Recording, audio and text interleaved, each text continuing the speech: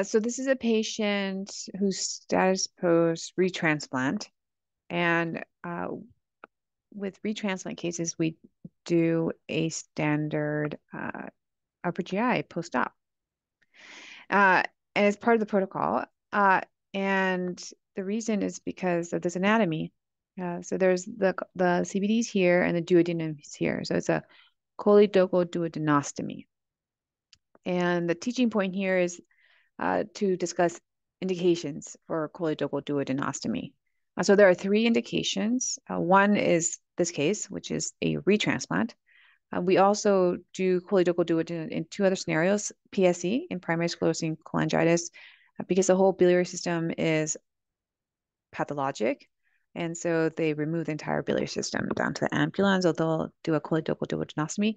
And the third indication is if there's a duct-to-duct mismatch, and they're not able to appropriately, get a good anastomosis, then in those cases they'll also do a choledochoduodenostomy. Okay, wait. I've never seen this before. So I always thought, okay, for a regular liver transplant, you can either do a bile duct to bile duct anastomosis, choledochodocostomy, or bile duct to jejunum choledochoduodenostomy. And you're saying in this case, you're getting the distal common bile duct and sewing it to the duodenum. Yes, and the location of the duodenum is also kind of important, actually, Yeah, because it looks like it's kind of, anterior. yeah, like they've pulled it. Yes, yes. So that was the other teaching point. So so in these cases, so then in these cases, you have to put them right lateral, so that you could drain it into the duodenum. I didn't do this specific upper GI, but on the ones that I do, I put them right lateral because you have to look specifically at the anterior, kind of like at 11 o'clock position. If you're looking at the duodenum in the cross section, because And you're the looking for normal like a location leak of is the like, anastomosis there. yes, Got yes, it. that's exactly what they're looking for. And this is just routine protocol upper GI that they do after this anastomosis. So just know that the new anastomosis is different location. And Very then this interesting. this little signal is just the prior CBD. So this patient didn't have PSC, so they didn't have to dissect down and take out the entire CBD. They left the distal CBD, but it was a retransplant, so it's much easier to do this in a retransplant case. Interesting. And why don't they just do a choledochoduodenostomy? Like pull up a loop of jejunum? Uh, that's a good question. I don't know. This is what they do. Um, like a hepatical J, you mean? Maybe they have enough length so they don't have to pull up a J. Got it. Yeah. That's what I meant, hepatico J. But yeah, I've never seen this. So very cool. Yeah. Okay. So this was a patient with a positive pregnancy test. Mm, And we have a transvaginal ultrasound here. And you can see mm. that the uterus is anteverted, endometrial cavity is here, and we see a little bit of fluid in the But no endometrial sac. cavity. We see a complex fluid in the cul-de-sac. Mm. And it was far enough along that we felt like we should have seen a gestational sac. I don't remember exactly what the HCG was, but it was basically an empty endometrium. And this was the right ovary. Actually, yeah, right there. That's the right ovary. Free fluid. And then this was the left adnexa. So there was this kind of like echogenic structure here in the left adnexa Mm. and this free fluid. So what do you think? I think that could be Let's say the HCG was like 8,000. ectopic, like a hemorrhagic ectopic, or Yeah, uh, exactly. So we were uh, concerned that this was an ectopic, like HCG was really high, no intrauterine pregnancy. And then the question is, what do you think about this hemoperitoneum? Are you going to say this is now a ruptured ectopic?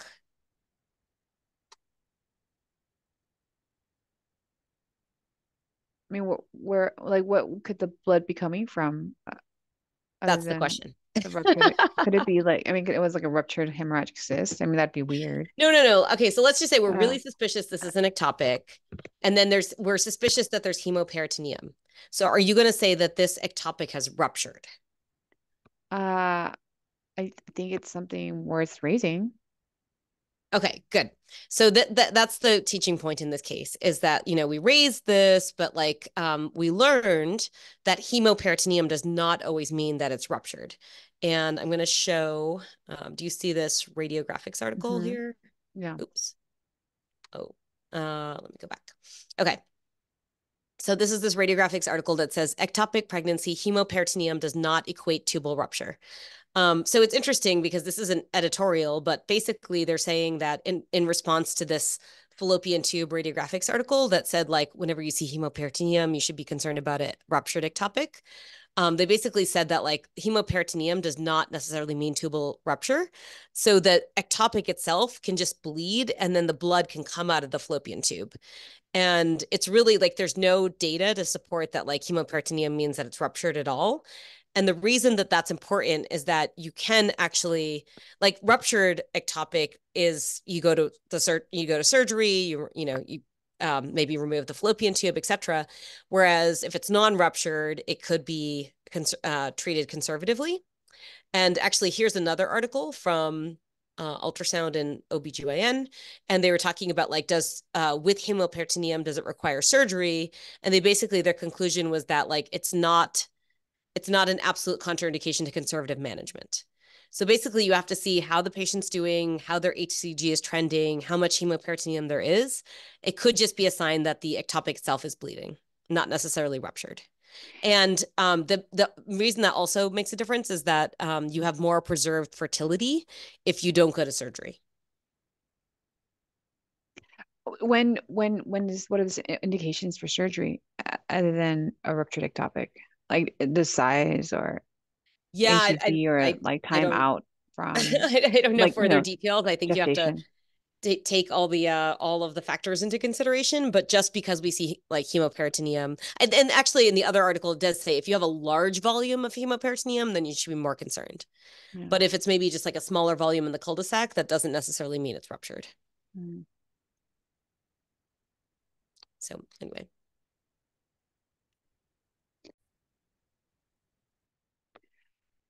This is a patient who had an MR enterography performed for kind of bowel symptoms. It was negative.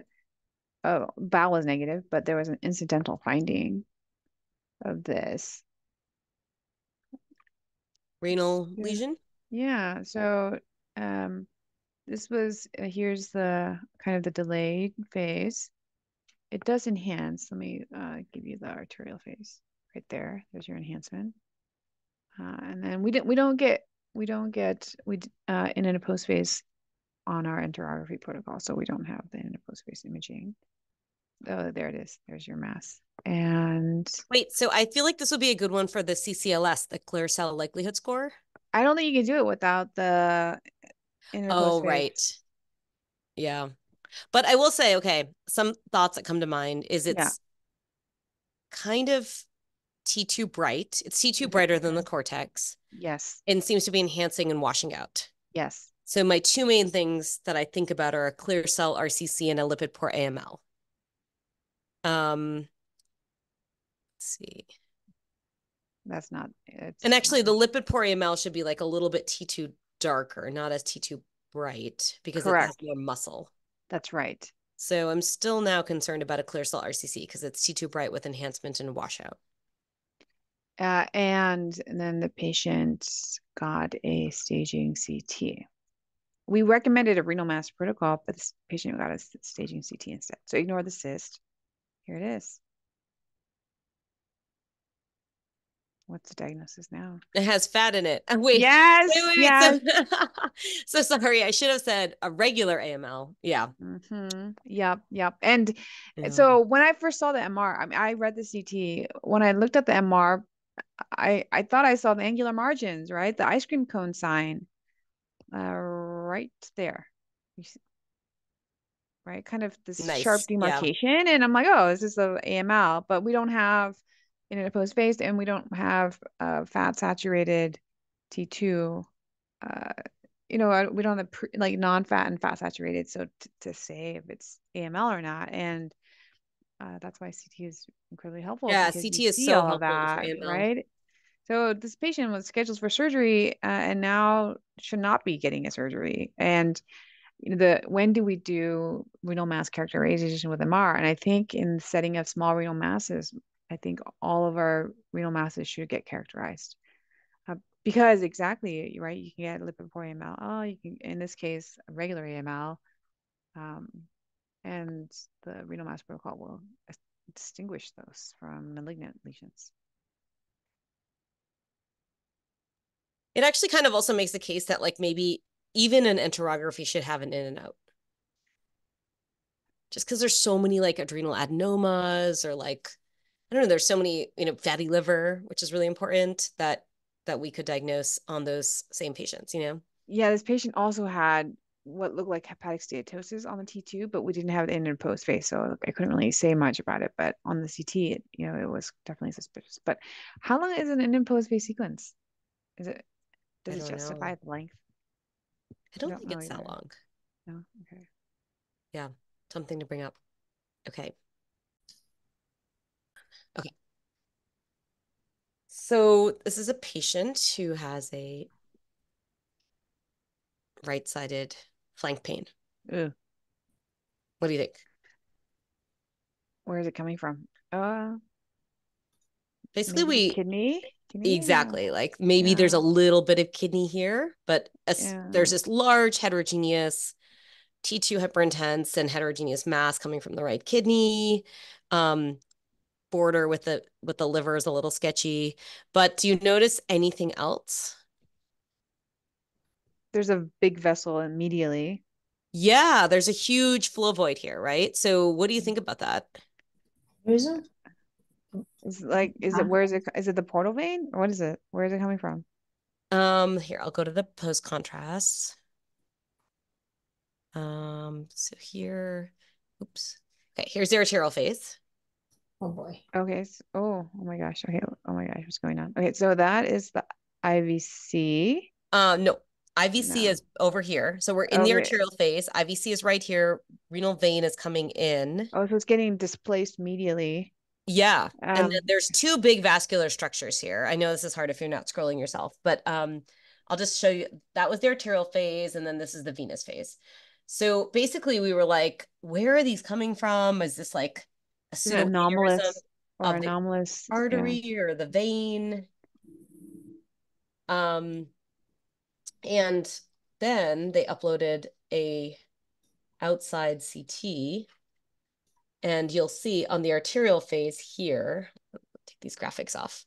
Okay, so the renal artery comes off and then becomes like sort of aneurysmal, and then it becomes this huge aneurysm that then goes into the kidney.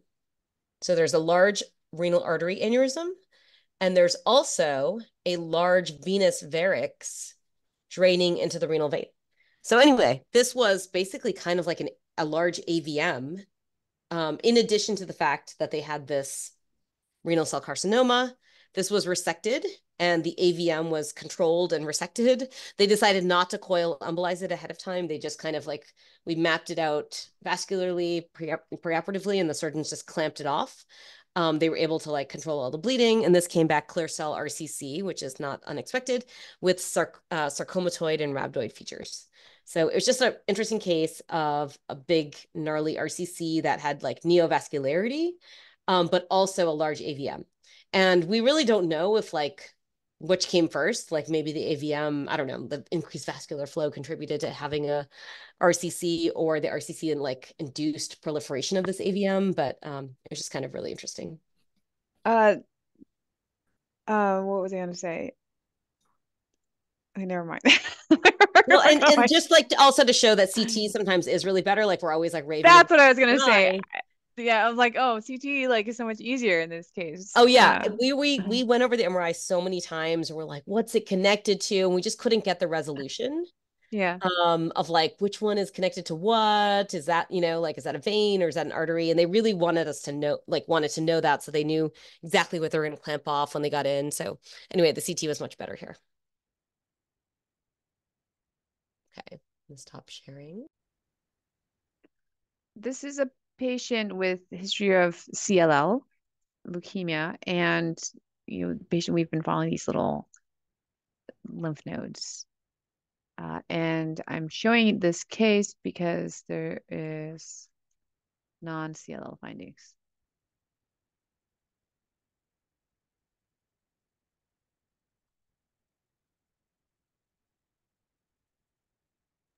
Wait, scroll down through the bladder again. Yeah, sure. Oh, wait, and there was something in the rectum. So let me scroll down south.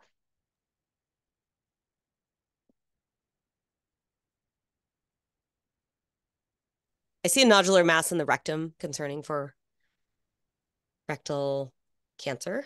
Yes, yes, that's exactly right. So, it's not, I don't know, I think colorectal cancer is rising in prevalence. This was rectal cancer, and something that we have to just be mindful of. Got to comb through the colon carefully, and the rectum in this case. Yeah, I tell my residents, like, follow the colon on every patient, like, not, small bowel, we can look in the 4 quadrants, but rectal cancer, diverticulitis, very common, and rectal cancer on the rise, like you said. So, like, really have to follow the colon carefully on every patient.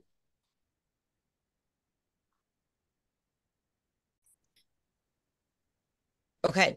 What do you guys think about this uterine finding here? Contraction. Looks benign. Cool. And why did you say contraction? I don't know, because that's what they look like. You can see that the uterus is very, like, it's abnormal, unusually T2 hyperintense. We normally see it much lower than that. And I've seen this in like certain, I think it's around either like in the mid cycle when I think my metrium gets more edematous. This is more pronounced than usual. Anyway, so I think that the contraction is stands out more because of that. Huh, interesting. I guess I didn't really think about, I've seen the uterus be really bright like this, and I never really know why. Junctional zone, not that prominent. You could go down the path of, like, is this an expanded junctional zone? Like, is this adenomyosis? But there's no, like, T2 cystic spaces, and it's very geographic. But yeah, you got it. This was a contraction. And the way we know that is that this MRI took a while to do. And so as the sequences go on, it gets smaller and smaller. So here's the next sequence. We've got the axial and it looks smaller. And then by the time we get to the high resolution T2, it's basically gone. Right. And then we're down to and then here's our big field of view T2, and it's gone.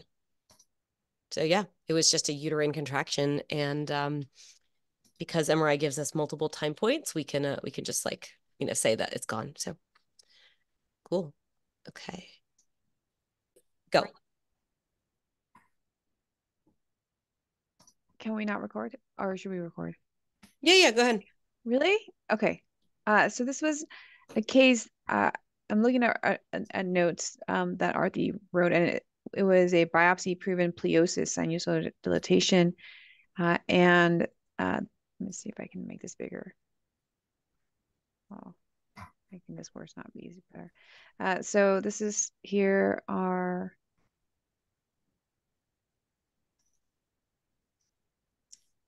And did this patient have a history of liver disease? That's what I'm saying. Liver looks pristine. And you have an EOVIS down in the right lower quadrant, right? Right lower. I would be shocked if this patient had any degree of significant fibrosis. Look how beautiful the liver looks. Nelly, I can't hear you if you're talking. I'm listening, but you can't hear it. What is your question? It's basically like, this was a biopsy proven peliosis case, and you're asking if we should have been able to use LIRADs? Yes. So I think you said like if you were going to LIRAD this, it met the arterial enhancement, and I said no, it doesn't meet the arterial enhancement criteria. Uh, No, right? It's okay. So for arterial phase hyperenhancement, you have to see enhancement greater than the liver, right? So iso enhancement does not qualify as hyper, right? It doesn't qualify as APHE. But more importantly, this liver looks beautiful. okay. Oh, here's the companion case. Here, maybe it says This liver looks less beautiful. yes. So this was on surveillance, and it's been Right. stable for actually a few years, a couple years. And here it is. Here's a central enhancement. Right. So technically, yes, that qualifies as APHE, but there's no but. Wait, so if you just have that central enhancement, it still qualifies? Yeah, Like yeah, it's not a homogeneous enhancement. doesn't have to be. As long as it's um not in a rim fashion, it's you assess it as non-rim.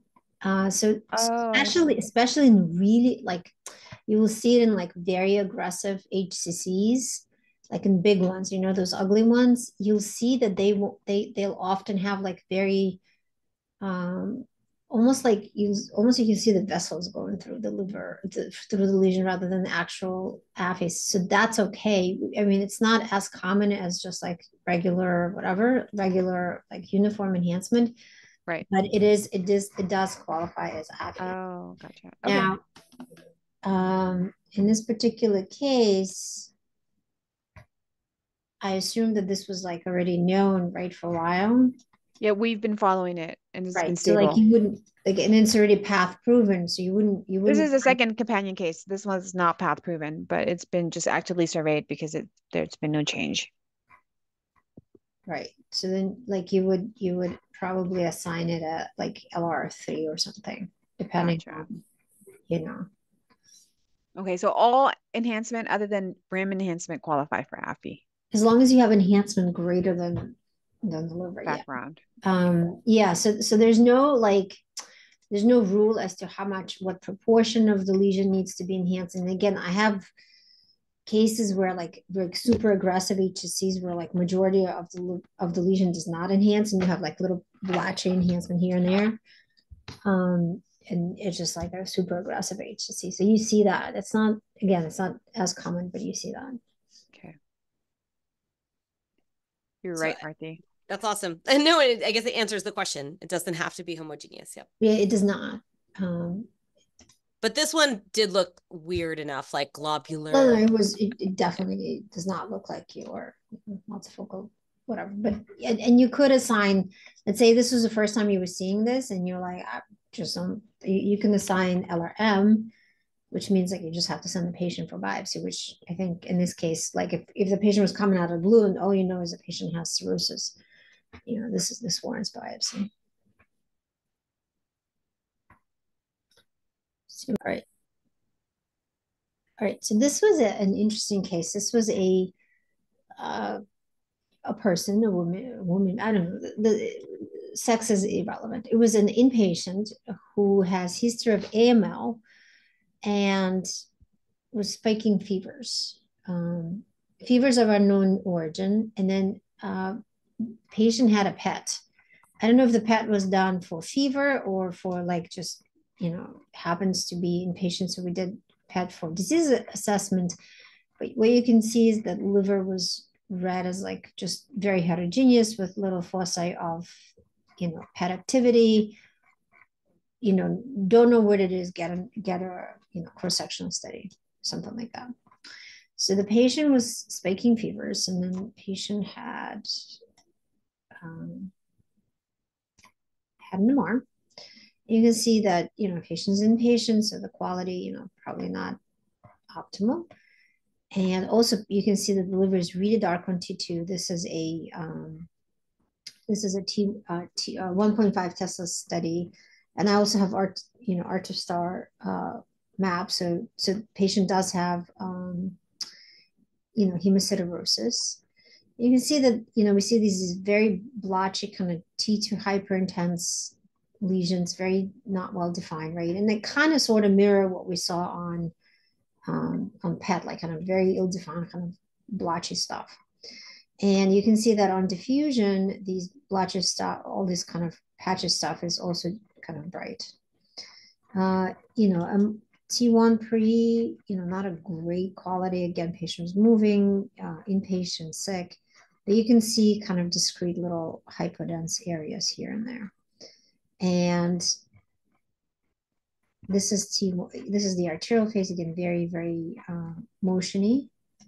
And this is the forwardiness phase, or this is delayed phase. Now you can see all of these lesions are hyperenhancing. Okay, so we have these really kind of weird lesions that they're slightly T2 hyperintense, slightly diffusion restriction, probably hypoenhancing on arterial phase, kind of hyperenhancing on delayed. You can see that a lot of these correspond to, like you can see here, a lot of these correspond to like area of increased PET activity. So they're not like some weird, spared parenchyma, right? Like, all right, can we pause for 1 second? I'm so sorry. I do have to answer this. Okay. Anyway, so those are the lesions, right? So, well, while you were gone on the phone, we discussed sarcoid versus myelomatous, like AML depositions in the liver. Right. So this is right. So exactly. Remember, also patient has fevers and I don't know why. So it is very, very non-specific. So I dictated it. I said, non-specific. They're, describe the findings, describe the fact that they're, they're PET avid.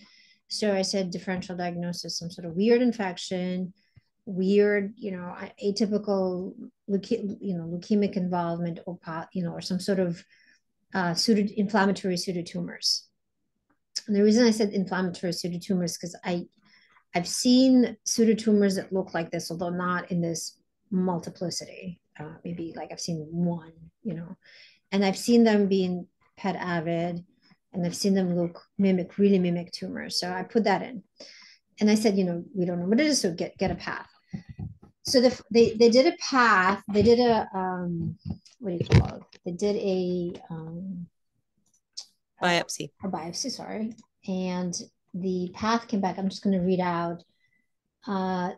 So no evidence of AML, liver with chronic inflammation, with lymphocytes, plasma cells, and in eosinophils. There's biliary injury with inflammatory cells, sinusoidal dilatation, hepatocyte ballooning, and then the findings are not entirely specific, and the differential diagnosis includes autoimmune like hepatitis and drug-induced toxicity. So these are kind of inflammatory. So I'm taking them to be like equivalent of inflammatory pseudotumors. So it sounds like there's some sort of inflammatory process going on in the liver, and it's more focal. So these are inflammatory pseudotumors, I think. Wow. Yeah, interesting. But yeah. I don't know. Makes sense. And need to biopsy. Right. I mean, there's like, once we get into like, the only thing we can say on them are that they are real. They're not like pseudo lesions. They're not like the actual things, right? They're not like artifacts, from PET. They're actuals. There's something going on in this liver. And then beyond that, this is such a non-specific appearance that, it just needs a biopsy. I mean, I didn't think like this does not look like any infection that we generally see, but because patient had this unexplained fever, I kind of felt like I have to put it in, just, and to be honest, inflammatory pseudotumors were kind of my top. It just kind of shows you like how interesting and complex the liver is too, right? Like it can, yes. Like so many things can affect it, and they just have so many different appearances that it's, I don't know, we're still like dependent on biopsy. Oh, for sure. But notice how the path was very wishy-washy, non-specific could be. Yeah. Yeah. It's confusing. When you sit down with those pathologists, you realize how confusing it is too for them too. Yeah, because I think it's very similar in a way. It's similar to us, where the body can only do so much in terms of like variety of responses. And sometimes these responses are, you know, like that. In between, yeah. Yeah. And there's overlap and. Cool. This is a patient who had a CT perform, I forget the indication, but the study, there's an incidental finding. And another renal lesion? No, it's a pancreas. Oh. I'm trying to window it. Let me see if I can, maybe the coronal is a little bit easier to see here. It looks so much like the spleen. I'm favoring an intrapancreatic splenule, but we always then think about like neuroendocrine versus splenule. Yes, so those are the main differentials that were. So what are you that were raised? What are you going to recommend next? Liver spleen scan. Liver. Okay, so the patient had a sulfur colloid. Right, that's what I meant. Study, and this was what it looked like. So it was not hot. No, exactly. It was not hot. So here it is, this thing here. Yeah, right there. So the patient went on to get an EUS, and this was still a splenule. Wow. And so the it looks so much like a splenule. Like maybe this, I guess maybe sulfur colloid isn't as sensitive as we think. Yes, and that's what the teaching point here is. So our nuclear medicine, one of our nuke med rads shared this.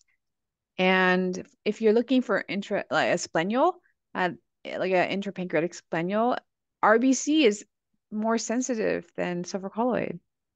So in the future, if you're concerned about an intraparenchymal splenule, recommend a RBC.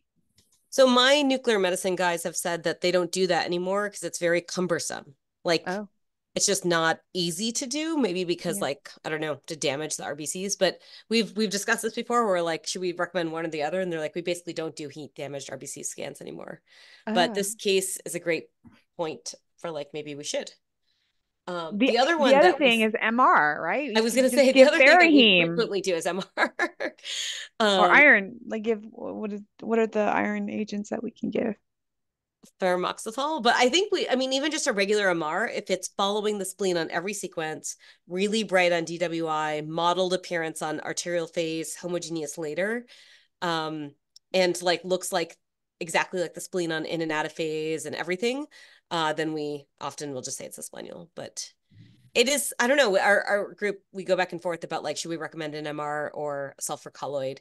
But we have not revisited the heat damage RBC scan, so that's a good point. Are you guys able to order that? Like, are you guys still doing those? Well, the suggestion came from our nukes team, so I hope we can. Yeah, sounds like you could. Cool. Okay, so the age and sex are relevant. This is a woman in her 50s, mid 50s, and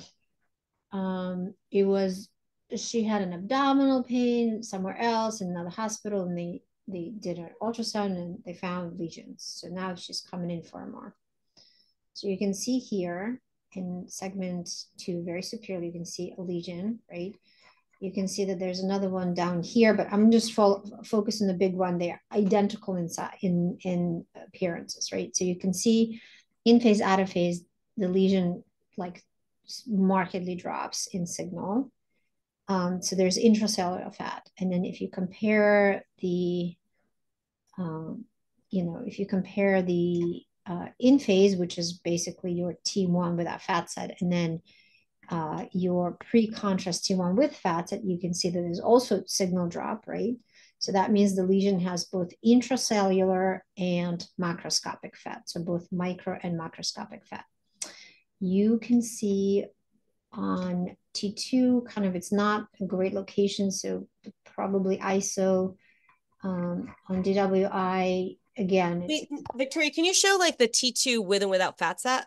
I wish I could. We just don't do them. Oh, because I was going to say, I've never done this where you're comparing the in phase to the fat sat. Well, it's valid, right? Because, well, I'm because if you see the in and out, like I don't see India ink. No. It's not enough to cause the. Okay, so basically somewhere in the spectrum between Correct. Microscopic, like 50-50 and to 100. As far as MR is concerned, this has enough fat to consider macroscopic. Okay. But not enough to cause the. It's not like. Does that make sense? Anyway, so you can see that the lesion does have arterial face. Again, patient is breathing. Unfortunately, you can see, but you can see clearly the lesion enhances more than the liver, and you can see that the other one also did that. So there's arterial face hyperenhancement, and then I'm just going to jump here. You can see that there's washout, right? Maybe there's a capsule, maybe not. It's hard again to judge here. You can see that it's very hypointense on hepatobiliary phase. Beautiful liver parenchyma, healthy person. And here's the other lesion. And then, DWI, it's, I wouldn't trust the fact that we don't see anything because there's, again, this is a very unfortunate position for DWI. You can see there's just loss of signal right there. Questionable if there's diffusion restriction inferiorly. It's hard to judge. Anyway, so we have a lesion with micro and macroscopic fat. We have arterial face hyperenhancement. We have washout. And she has no history of liver disease, right? No history. This is a workup of an incidentally found liver lesions. And you can see that also, hold on. Her liver's fatty. The liver is fatty. So we're also thinking like adenomas, like right. HNF1 alpha versus inflammatory. Correct. Well, HNF1 alpha, right? Because there's definitely fat, right? But they can be combo, right? Oh, yes. Yeah. Yeah, we had a case of combo that I shared before. Just so I know, like, because the inflammatory ones often do have the enhancement and washout. HNF alpha also. Actually, the collection of inflammatory I have more commonly have APHE and then they become ISO on portal phase. Okay. But adenomas can like enhance and very they often can do this APHE and washout, right? I have a bunch which go ISO and then hypo, a bunch which are hyper and then ISO. So they can really do various. There's no like a single typical enhancement pattern. Anyway, so the reason I'm showing this case because if I told you that this patient has Hep B, we would just say HCC and be done with it. But this patient with healthy liver, so we read it as in a healthy middle-aged woman, these are consistent with HNF alpha inactivated adenomas. Differential diagnosis is HCC, and then if the patient has some sort of proven risk factors for HCC, then this would be Lyra's 5. So the patient had a biopsy, and these are HNF alpha adenomas. But again, and what are they planning to do? I actually don't know that. They'll probably watch these. These are like the. Yeah. I mean, the path came back today, so I don't know. I was gonna say, but these are the better prognosis ones. So I sometimes they this is almost 5 centimeters. Sometimes they may want to embolize the bigger one because it's kind of getting to 5 centimeters in order to prevent bleeding. But then they sometimes do that in younger women who want to get pregnant, so they don't have to deal with this when when patient gets pregnant. She's older, she's in her 50s, she's probably not going to, a good chance she's not going to get pregnant, so they may just watch her just because of size, and they just watch her.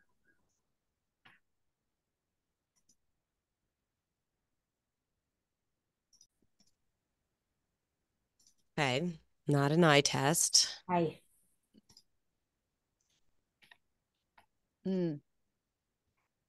So we've got, I'll take these marks off. Heterogeneous mass. You guys can decide where you think it's centered and what it is. It's a woman. Yes. Can you show the coronal? Uh-huh. I just want to see if we'll look at the guide structures, make sure it's Okay, I think it's just compressing the gonadal veins without a rising, or is it Sarcoma, maybe? like an angiosarcoma because there's so much vessels within it. The other, initially, I thought it was a lymphoma, but when I see all those vessels and kind of coursing down south, I think angiosarc, I'd put that in there. Okay. So good. You guys are thinking about sarcoma. Here's the uterus. Here are the large gonadal vessels going into this mass. And I would say that, just based on here, it looks like it's probably arising, like it's a retroperitoneal mass. Yeah, Right? it looks separate from the ovaries. Separate from the ovary, which is probably down here. And not really centered in the ovary area, but centered in the retroperitoneum, pushing all the bowel anteriorly and all the mesenteric vessels anteriorly. So when we think about retroperitoneal masses, we think about sarcomas. Most common is liposarcoma and then leiomyosarcoma, also solitary fibrous tumors. One thing you said, lymphoma. So this looks too heterogeneous to me to bring up lymphoma immediately. Yeah. Like those tend to be blander, multifocal. So this kind of has more of a sarcoma look with this, kind of heterogeneous appearance and central necrosis. So if we're thinking about a retroperitoneal sarcoma and it's got gonadal vessels going into it, you brought up angiosarcoma. That's more common in the spleen, liver. So what's a more common sarcoma, maybe arising from or involving the gonadal vessels? Leiomyosarcoma? Yeah. So this was just a huge leiomyosarcoma arising from the left gonadal vessels. In this case, it actually we don't always see all these really engorged vessels involved with it, but anytime you see a retroperitoneal, large, huge sarcomatous kind of thing going in a linear kind of fashion, and it's, in the location of the IVC or the gonadal vessels, always think about a leiomyosarcoma arising from one of those vessels. So this was biopsy-proven gonadal vein leiomyosarcoma. Wow. And it was actually involving kind of too much right now. The patient's older, so they are undergoing chemoradiation, but it's not very chemoradiosensitive. The ideal is to resect these. And yeah, it's not responding very well. So Okay, I have a companion to my case, but give me Is that why there's gas in the mass? probably because they Post-treatment? biopsied it. Yeah. Oh, I see. Although actually, hold on, let me see. Mhm. They could involve a adjacent. Well, nobody called me about the first one. I was waiting. Oh, I think she's talking to someone else. Okay, I'm going to stop sharing. Okay, what's my number?